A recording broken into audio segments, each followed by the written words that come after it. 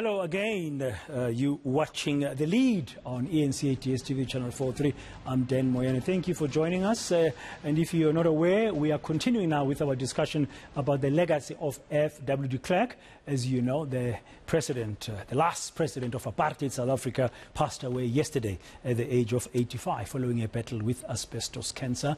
I'm joined by the Executive Director of the FW de Klerk Foundation, Dave Steward, and the PAC President Mzwanele Nyhontso, and Father Michael Lapsley, an anti-apartheid activist who lost both his hands when he was sent a letter bomb in Zimbabwe in April 1990 by apartheid death squads at the time that de Klerk was head of state. Gentlemen, thank you very much for continuing to be with us, and welcome back. I appreciate your patience. This will be the last part of our discussion with you this afternoon on the legacy of FW de Klerk. Now, a number of things are being said. The PAC leader here having a very clear position that overriding everything else is all about the land and justice.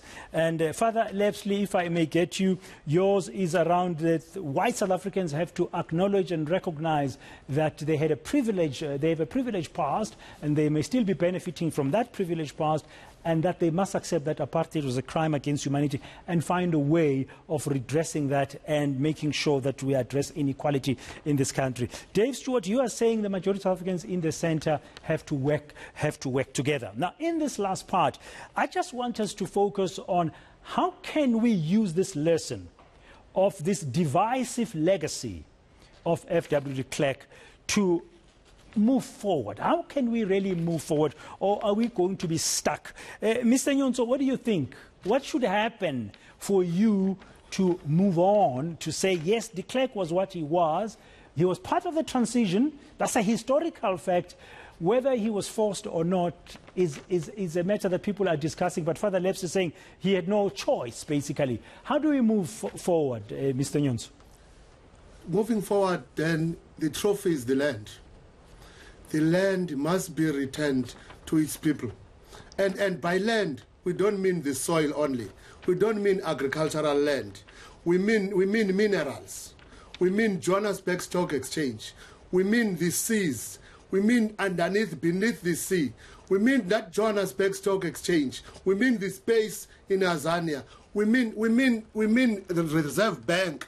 We mean everything. Once we do that, then the justice will be served. And remember, the term non-racialism, I share it with Father Lapsley. Non-racialism term came with PAC. Sobukwe himself in 1959. When everybody was talking about multiracialism, they were even ridiculing Sobukwe, saying this term non-racialism was not even on the English dictionary. And Sobukwe wanted us to, he even said, the shape of your nose and the texture of the hair is not going to count in a new Africa. Africa reborn. Africa rejuvenated. Remember, we wanted, Sobukwe said, we are all human beings. We all belong in one human race.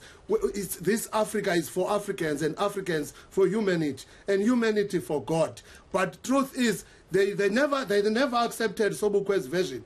Now, all of a sudden, they are saying we must be free, there's democracy. But the land is still with them. The trophy is the land. Once we have land, there will be justice. We'll live in peace. Our people will get out of poverty, and our people will be able to call their souls their own. Because once you have your land, you have dignity. Once you have your land, you are rich. Once you have your land, you have everything. You have connection with God. You have connection with your ancestors. You have connection. It's spiritually. The land question is not a joke. It's not an agrarian reform. It is spiritual. To the land. But Mr. Nyhontso, our constitution today provides all of us with certain rights. How do you propose, I mean, how can things be returned when people who own some of those things you've mentioned, like the JSE, like mines and stuff, they have property rights, for example, under the current constitution? That's where our problem started in this current constitution. The current constitution that is renowned as the most beautiful constitution in the world, and yet no country in the world wants to use the very same constitution. The current constitution that keeps our people landless in the land of their forefathers. The current constitution that still today keeps aplacaders behind bars for fighting for freedom. Pangubane is still in prison in Hoshimamburu for the operations he did before before 1994. Aplacatas are still in jail. They are being kept by this so-called renowned, beautiful constitution of the world. This constitution that keeps us in the dark. The country is in the dark. That constitution keeps us with load shedding. This constitution keeps so many Africans living outside without food on the table. This constitution so you would propose, yeah, Mr. Nyhontso. So Yes. basically, what I'm hearing is that the constitution will have to change so that those things that you want about the land will do. But in terms of the legacy, I mean, currently we have this constitution. Father Lapsley, I mean, we live in a multi-party constitutional democracy. Mr. Nyhontso, very passionate and very clear that it's not the constitution that's going to work to make sure that the future is different. How do you respond to that? Well, I think firstly I want to say that formal politics alone is not going to transform South Africa. We saw that with the millions and millions of people who stayed away from voting. So we need a new mobilization, particularly of civil society, a new national conversation to say, okay, yes, we have the Constitution, but unless there is a form of redress, redistribution of wealth, we won't be able to live in peace. There will be more and more violence. Young people become more and more desperate. Now, and one saw that in a sense with the insurrection, the way that very poor people rose up out of their anger and frustration. So it's a warning sign to all of us. But I think we also need a different conversation, which de Klerk's passing provides us with. And it came out when de Klerk, his infamous statement about apartheid not being a crime against humanity, the depth of woundedness that still characterizes South Africa.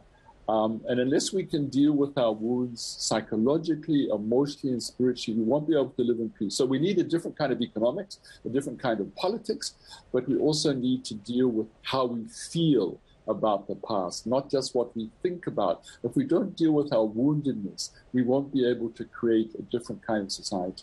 So it's not either or, but both and. Both. It's both and. Okay, I get you. A new conversation. Dave Steward, what are your thoughts?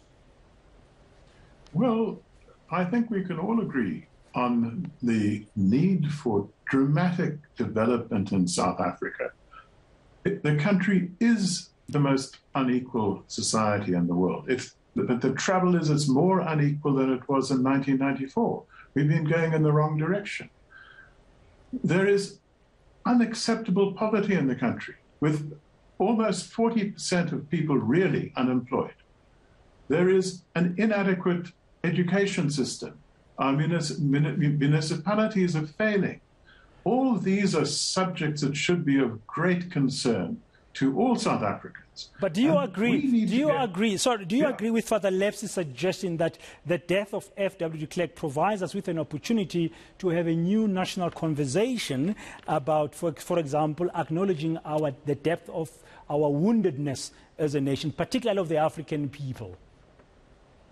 I think that every time we look at failing institutions in our country, every time we have something like the July riots in KZN, we need to examine ourselves. FW de Klerk's death, I don't think, is a milestone on this road. But what is certain is that South Africa must turn around. Father Lapsley is a socialist. He thinks that the solution is to do what socialists have done everywhere else, where everywhere it's happened, it's failed. Mr. Nyhontso, it belongs to a tiny racial fraction party.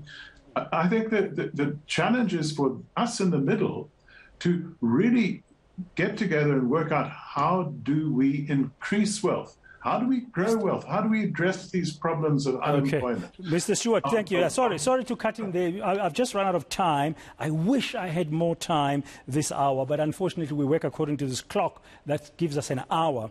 And I really want to thank you for your time.